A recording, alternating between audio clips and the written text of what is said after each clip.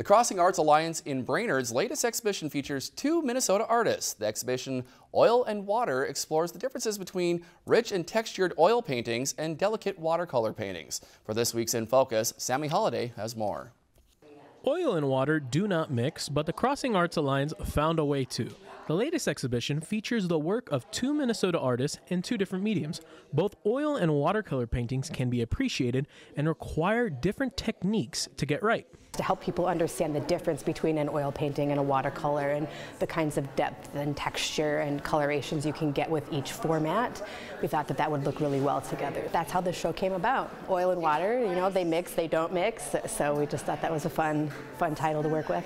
The most glaring difference between oil and watercolor painting is the time an artist has to work on them.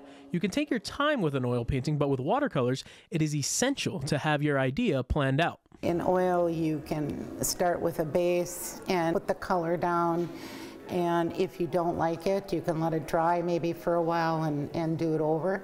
A watercolor is a one-shot. You put the water on the paper, you decide what colors you're going to use, you put the pigment down on the paper, and watercolor is built up by layer. Apple Valley artist David Linner was not able to attend the opening reception, but LaPorte artist Darcy Brambrink was able to give a trained eye's perspective on Linner's work. He's got a lot of structure in his work. He's got a lot of texture. You can see if there is a shoreline or a tree line or something. He's got texture and color in that so that you know that it's either far away or it's in front. He's very good at doing that, and I like his watercolors. I think he does a very good job. Brambrink describes herself as a landscape artist and gets inspiration by taking a deeper look into the nature that inspires her paintings. When I'm in a boat fishing, or if we're out in the woods for a walk or something, I am paying attention to the light of the day, the colors of the trees. It sticks in my head.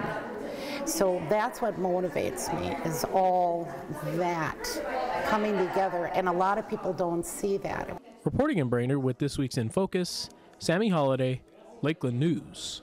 The Oil and Water exhibition will be on display until April 6th. Both artists will host workshops at Crossing Arts. Lakeland News is member-supported content. Please consider supporting Lakeland News today.